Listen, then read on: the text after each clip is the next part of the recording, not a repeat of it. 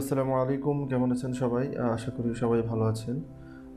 আমাদের basic to advance Photoshop pro প্যাকে এটা আমাদের ৪র্থ নম্বর ভিডিও এবং আজকে আমরা আরও কিছু মজার টুলস নিয়ে, আরও কিছু ইম্পর্টেন্ট টুলস নিয়ে কাজ দেখব। এই টুলসের ব্যবহারগুলো দেখব। তো আজকে যে টুলসগুলো রয়েছে সেটি দুটি টুলস রয়েছে, একটি হচ্ছে রেক্টেঙ্গেল টুল আর একটি হচ্ছে টাইপ টুল। তো চলুন সর্বপ্রথমে চলে যাই আমাদের ফটোশপে চলে যাব। তো ফটোশপে এসে এখন এখানে আমি দেখতে পাচ্ছি কিছুই নেই, সো আমি একটা পেজ নিচ্ছি ফাইল থেকে, নিউ থেকে আমি এখানে যা সাইজ রয়েছে এভাবে ডিফল্ট রেখে আমি একটা ফাইল নিই। সো এটা একটা ফাইল। এখন বিষয়টা হচ্ছে এরকম দেখুন ব্যাকগ্রাউন্ড চলে আসছে, এটাকে লেয়ার ফ্রম ব্যাকগ্রাউন্ড করে দিই। এখন চলে যাব রেক্টেঙ্গেল কোথায় রয়েছে? সো রেক্টেঙ্গেল রয়েছে এখানে, এই দেখুন রেক্টেঙ্গেল, এই যে রেক্টেঙ্গেল শেপগুলো রয়েছে। আমি যখনই এই রেক্টেঙ্গেল এখানে রাইট ক্লিক করলাম মাউসের, তার ভিতরে যে রেক্টেঙ্গেলগুলো, আদার্স রেক্টেঙ্গেলগুলো রয়েছে, শেপগুলো রয়েছে, সেগুলো কিন্তু দেখা যাচ্ছে। সো আমি সর্বপ্রথমে আমি এইটাতে ক্লিক দিলাম, ক্লিক দিয়ে আমি এখানে দেখুন, এখানে এটা ক্লিক করার পর তার অপশনসগুলো এখানে রয়েছে। এটা আপনি কালার দিতে পারবেন, এটা ফিল কালারের, এই স্ট্রোক কালার। সো আমি একটা ড্র্যাগ করছি, দেখুন। সো এখানে ফিল কালারটি যেটা রয়েছে আপনি চাইলে চেঞ্জ করে দিতে পারেন, আপনার ইচ্ছা মতো আপনি কালার দিতে পারেন। এখানে স্ট্রোক কালার রয়েছে, আপনি চাইলে স্ট্রোক কালার দিতে পারেন। স্ট্রোক আপনি থিকনেসটা বাড়াতে কমাতে পারবেন। এখানে ক্লিক করুন, এখানে ক্লিক করে এই যে এখান থেকে দেখুন বাড়াই দিচ্ছি আমি। আপনি যেভাবে খুশি আপনি এটাকে বাড়াই দিতে পারবেন। সো আশা করি বুঝতে পেরেছেন। এবার এখন বিষয়টা হচ্ছে যে এই শেপগুলা আপনি কোথায় কী জন্য ব্যবহার করবেন, এটা বিভিন্ন কাজে ব্যবহার করা হয়ে থাকে। আরেকটি এখানে সবচেয়ে মজার বিষয় যে এই ধরনের রেক্টেঙ্গেল নিলে আপনাকে লেয়ার নিতে হবে না, অটোমেটিক একটা লেয়ার কিন্তু ক্রিয়েট হয়ে যাবে এবং রেক্টেঙ্গেল আকারে কিন্তু একটা লেয়ার ক্রিয়েট হয়ে গিয়েছে অটোমেটিকভাবে। আমরা কিন্তু লেয়ার ক্রিয়েট করি নাই, যেরকমটি আমরা রেক্টেঙ্গুলার মার্কিউ টুলের ক্ষেত্রে কিন্তু লেয়ার ক্রিয়েট করেছিলাম। তো কিছু কিছু টুলসের ব্যবহারে লেয়ার অটোমেটিক ক্রিয়েট হবে এবং কিছু কিছু টুলের ব্যবহারে লেয়ার আপনাকে ম্যানুয়ালি নিজে থেকে ক্রিয়েট করে নিতে হবে। তো আমি এখানে জাস্ট রাইট ক্লিক করে নিচে যেটি রয়েছে এখানে দেখুন রাউন্ড টুল রয়েছে। সো এখানে রাউন্ড টুলে ক্লিক দিলাম। আচ্ছা, রেক্টেঙ্গেলে আরও কিছু ব্যবহার দেখি। আপনি এখানে চাইলে আপনি এভাবে নিতে পারেন। আমি স্ট্রোকটাকে নান করে দিচ্ছি, নান করে দিলাম। আপনি যদি একদম স্কোয়ার চান, একদম চতুর্ভুজের মতো, তো আপনাকে শিফট ধরতে হবে, শিফট ধরে আপনাকে ড্র্যাগ করতে হবে, তাহলে আপনি একদম স্কোয়ার একটা রেক্টেঙ্গেল পেয়ে যাবেন। আচ্ছা, এবার চলে যাব হচ্ছে যদি আপনি এখান থেকে যদি একটু রাউন্ড চান, যে দেখুন রাউন্ডের রেক্টেঙ্গেল টুল, এইটাতে ক্লিক করা মাত্র এখানে একটা অপশন চলে আসবে, খেয়াল করবেন একটু। এখানে ক্লিক দেওয়া মাত্র দেখুন এখানে একটা কিন্তু রেডিয়াস নামের একটা অপশন চলে আসছে। এই রেডিয়াসটা হচ্ছে কর্নারগুলোকে কিন্তু রাউন্ড করবে। আমি এখানে যদি একটু বাড়াই দিই, একটু 50 দিয়ে দিচ্ছি, দিয়ে আমি যদি একটা রেক্টেঙ্গেল নিচ্ছি, দেখুন। সো আপনি কর্নারগুলো একটু খেয়াল করুন, এটা কিন্তু রাউন্ড হয়ে গিয়েছে। এটা রাউন্ড হওয়ার পিছনে তার কারণটা হচ্ছে রেডিয়াসের কারণে। আমি যত বেশি এখানে বাড়াই দিব তত বেশি এখানে রেডিয়াসটা রাউন্ড হয়ে যাবে। তো এটি হচ্ছে আপনার রেডিয়াসের ব্যবহার। এবার চলে যাব আরও কিছু শেপ রয়েছে। তো আমি এখানেও কিন্তু দেখুন লেয়ার কিন্তু ক্রিয়েট হয়ে গিয়েছে। এবার আরও কিছু আমি রাইট ক্লিক করে আমি যদি ইলিপস টুলে আসি, এখানে ইলিপস টুলে ক্লিক দিলাম লেফট ক্লিক মাউসের। এখন যদি আমি এটাকে ড্র্যাগ করি, দেখুন একটা ডিএম আকৃতির কিন্তু একটা শেপ চলে আসছে। এখানে দেখুন আপনি ইচ্ছা করলে আপনি এভাবে লম্বা শেপ নিতে পারবেন, এভাবে আপনি চ্যাপ্টা শেপ নিতে পারবেন আপনার ইচ্ছা মতো। আপনি যদি একদম রাউন্ড চান, আমি একটু কালারটা আমি রাউন্ড চান, তাহলে দেখুন আমি একদম ড্র্যাগ করলাম, শিফট ধরে ড্র্যাগ করতেছি আমি, একদম দেখুন রাউন্ড শেপ। এটার কালারটা একটু চেঞ্জ করে দিই, ওকে। সো খেয়াল করুন, এই যে দেখুন একদম কিন্তু রাউন্ড। এখন বিষয়টা হচ্ছে যে আপনি এই ধরনের শেপগুলো বিভিন্ন কাজে কিন্তু আমাদের প্র্যাকটিক্যাল যখন আমরা কাজ করব তখন কিন্তু আমাদের শেপের প্রয়োজন হবে, তখন আপনি আরও ভালো মতো বুঝতে পারবেন। কিন্তু বেসিক্যালি এখন এই শেপগুলো আপনি এমনি প্র্যাকটিস করে করে কালার চেঞ্জ করার চেষ্টা করুন। আরেকটি বিষয়, আমি যদি এখন এটার কালার চেঞ্জ করতে যাই তো আমাকে এটা সিলেক্ট করতে হবে। দেখুন লেয়ারটা কিন্তু সিলেক্ট রয়েছে, আমি এখানে ক্লিক দিলাম তাহলে যে কালার বক্সটা চলে আসবে। এখন এখান থেকে আমি কালার চেঞ্জ করে দিতে পারি। আচ্ছা, এখন যদি এইটার কালার চেঞ্জ করতে চাই তাহলে মুভ টুল দিয়ে এটাতে ক্লিক দিব আমি, দেখুন এখানে লেয়ার সিলেক্ট হয়ে গেল। এখন আবার আমাকে এখানে রেক্টেঙ্গেলে ক্লিক দিতে হবে এবং এখান থেকে আমাকে কালারটা চেঞ্জ করে দিতে হবে। আচ্ছা, এবার রাইট ক্লিক করে একটু যদি আপনি পলিগনে আসেন, পলিগনও একটা শেপ, এই যে দেখুন পলিগনের একটা শেপ, এটা হচ্ছে পলিগনের একটা শেপ। আর এখানে আবার রাইট ক্লিক করে নিচে যদি এটা একটা লাইন তো খুব ইজি, চলে যাব কাস্টম শেপ টুল। এছাড়াও এই শেপগুলো খুব বেশি প্রয়োজন পড়ে বিধায় এগুলোকে ভিজিবল করা হয়েছে, এখানে দেখানো হচ্ছে। কিন্তু আপনি যখন আরও কাস্টম শেপ প্রয়োজন পড়বে তো আপনি এখানে কাস্টমসে ক্লিক দিবেন। ক্লিক দেওয়ার পরে দেখবেন এখানে আরও একটা আইকন কিন্তু অ্যাড হয়ে গেছে।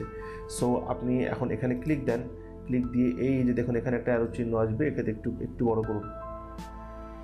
দেখুন এখানে অসংখ্য কিন্তু শেপ রয়েছে, আপনি এই অসংখ্য শেপগুলোকে আপনি আপনার কাজে কিন্তু আপনি ব্যবহার করতে পারবেন। আপনার যদি এই যে প্রজাপতি দরকার, আপনি এখানে ডাবল ক্লিক করে আপনি এখানে ড্র্যাগ করুন, দেখুন শিপ ধরে ড্র্যাগ করলাম, দেখুন একটা প্রজাপতি কিন্তু চলে আসলো। সো আপনার যদি মনে করেন এই শেপগুলো আপনার এতগুলো কিন্তু দেখাবে না, এগুলো যদি আপনি পেতে চান এতগুলো শেপ, তাহলে আপনাকে যেটা করতে হবে, আপনি এখানে অপশনসে ক্লিক করবেন, এই যে সেটিংয়ে ক্লিক করবেন, তারপরে চলে যাবেন এই যে অল, তারপর এখান থেকে ক্লিক করবেন অ্যাপেন্ড। যখনই আপনি অ্যাপেন্ডে ক্লিক করবেন আপনার এতগুলো অপশনস কিন্তু আপনার এখানে কাস্টমসে চলে আসবে, আদারওয়াইজ কিন্তু আসবে না, এটা একটু খেয়াল রাখবেন। আমি আরেকবার একটু দেখাচ্ছি, আপনি সেটিংয়ে যাবেন, এখান থেকে অলে আসবেন, দেন এখান থেকে অ্যাপেন্ডে ক্লিক করলেই এই অপশনসগুলো আপনার চলে আসবে। ঠিক আছে, এবার চলে যাই হচ্ছে আপনার হচ্ছে যে এবার একটু এটাকে আমি জুম করি। আচ্ছা, জুম করে একটু আপনাকে দেখাই যে দেখুন হ্যান্ড আমি নিয়ে আসছি। আমি এই যে হ্যান্ড কীভাবে আসতে, এই যে দেখুন এটা হচ্ছে হ্যান্ড, এই হ্যান্ড দিয়ে কিন্তু আপনি এদিক সেদিক মুভ করতে পারবেন, এদিক সেদিক এই দেখুন মুভ করতে পারবেন। সো এখন যে বিষয়টা হচ্ছে, এটা হ্যান্ডে আমি ক্লিকটা সরাই দিন, আপনি যদি শিফট প্রেস করেন, আর সরি আপনি যদি কিবোর্ডের স্পেস বাটন, একটা বড় বাটন রয়েছে কিবোর্ডের স্পেস বাটন, সেই বাটনকে যদি আপনি প্রেস করেন, আমি একটু আপাতত অন্য একটা টুলসে ক্লিক করলাম, এখন যদি আমি স্পেস বাটন প্রেস করি তাহলে দেখুন আমি ক্লিক করে ধরে রেখেছি, তাহলে কিন্তু হ্যান্ড চলে আসছে, আপনি এদিকে ড্র্যাগ করতে পারবেন। এই ড্র্যাগগুলো তখনই করতে পারবেন যখন জুম অবস্থায় থাকবে, আদারওয়াইজ কিন্তু এটা কিন্তু ড্র্যাগ হবে না। এবার এগুলোকে একটু ডিলিট করে দিয়ে এবার অন্য একটা টুলের ব্যবহার আমরা দেখব। কিবোর্ডে ডিলিট বাটন দিয়ে আমি ডিলিট করে দিচ্ছি।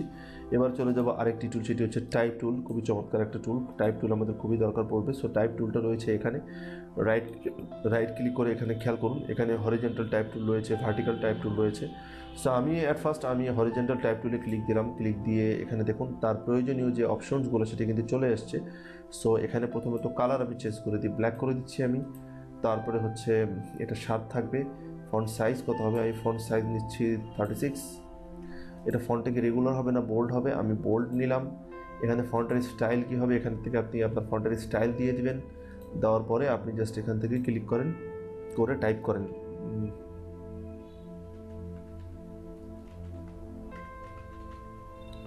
দেখুন আমি কিন্তু টাইপ করলাম, এখানে কিন্তু আপনার যে টাইপ হচ্ছে। এবার যদি আমি নিচে লিখতে চাই তাহলে এন্টার প্রেস করুন, এখন দেখুন এখানে লিখতে পারবেন।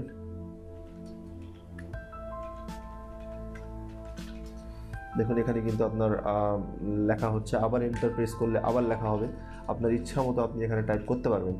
এখন বিষয়টা হচ্ছে যে এই কার্সারটা যতক্ষণ থাকবে ততক্ষণ পর্যন্ত কিন্তু আপনি অন্য কোনো ফাংশন বা অন্য কোনো অপশন এর উপরে ইউজ করতে পারবেন না। সো আপনি করবেন কি, মুভ টুলে একবার ক্লিক করে দিন, এটাকে ধরে এখন নিয়ে আসেন জায়গা মতো। এখন কালার চেঞ্জ করতে চাইলে টাইপ টুলে এসে, যেহেতু টাইপ দিয়ে লিখছি সেহেতু টাইপের কালার টাইপেই থাকবে, তো টাইপের যে অপশন চলে আসছে এখান থেকে আপনি কালারটা চেঞ্জ করে দিন। আচ্ছা, এটা হলো হরিজন্টাল টাইপ টুল, হরিজন্টালি আমরা লিখলাম। এবার দেখি এখানে আর কি রয়েছে, এখানে ভার্টিক্যাল রয়েছে। তো ভার্টিক্যাল যদি টাইপ লিখি তাহলে কীরকম হবে, আমি এখানে দেখুন ভার্টিক্যালি ক্লিক করার পর আমার কিন্তু মাউসের কিন্তু আইকন পরিবর্তন হয়ে গিয়েছে। আমি এখানে ক্লিক দিলাম, ক্লিক দিয়ে আমি লিখছি, দেখুন এটা হচ্ছে ভার্টিক্যাল। মুভ টুলে ক্লিক দিন একবার, এই যে দেখুন ভার্টিক্যাল। আচ্ছা, আপনি এখন বিষয়টা হচ্ছে লেখা তো লিখলেন, হরিজন্টাল লিখলাম, ভার্টিক্যাল লিখলাম। এখন আমার যদি এই 3টা অক্ষর যদি আমাকে মেশাতে হয় তাহলে কি করতে হবে, আপনি চলে যাবেন হরিজন্টালে, যেহেতু এটা হরিজন্টাল টাইপ টুল, হরিজন্টালে গেলাম, এখানে ক্লিক দিব। দেখুন এই 3টা কিন্তু ব্যাক স্পেস দিয়ে আমি ডিলিট করে দিলাম। আপনি যদি আরও করতে চান ব্যাক স্পেস দিয়ে রিমুভ করে দেবেন, আর যদি কিছু লিখতে চান এখানে আপনি লিখতেও পারবেন। আচ্ছা, এবার চলে আসি হচ্ছে পুরো লাইনটাই যদি ডিলিট করতে চাই, সিলেক্ট করে দিয়ে বাস ডিলিট করে দিন, হয়ে গেল। এবার আমি মুভ টুলে ক্লিক দিই। এবার এইটা যদি এডিট করতে চাই তাহলে আমি আবার চলে আসবো ভার্টিক্যালে, কারণ এটা ভার্টিক্যাল। এখানে এসে আপনি চাইলে যে রিমুভ করেন, ব্যাক স্পেস। আচ্ছা, যদি আমি এখন এখানে আসলাম, এখানে ডাবল ডিলিট করবো তাহলে ডিলিট বাটন। ওকে, এটাই হচ্ছে ফাংশন। এবার এখন চলে আসি এই নিচে, দেখুন এখানে ভার্টিক্যাল এবং টাইপ টুল। তো আশা করি আপনি বুঝতে পেরেছেন। এবার আমি আবার এখান থেকে একটা রেক্টেঙ্গেল নিচ্ছি, রেক্টেঙ্গেল নিয়ে আমি একটা এরকম করে আমি একটা ব্যানার বানাবো মনে করুন। আমি একটা ড্র্যাগ করলাম, এটার কালার দিয়ে দিলাম হচ্ছে ইয়েলো কালার দিয়ে দিলাম, একটু ডার্ক ইয়েলো দিয়ে দিচ্ছি, একটু ডার্ক, ওকে। দেওয়ার পরে আমি এটাকে স্ট্রোক কালার দিয়ে দিলাম একটু ব্ল্যাক দিয়ে দিলাম, থিকনেসটা একটু বাড়াই দিচ্ছি, বাড়াই দিয়ে আমি টাইপ টুল নিলাম, হরিজন্টাল টাইপ টুল নিচ্ছি আমি, নিয়ে এখানে আমি লিখছি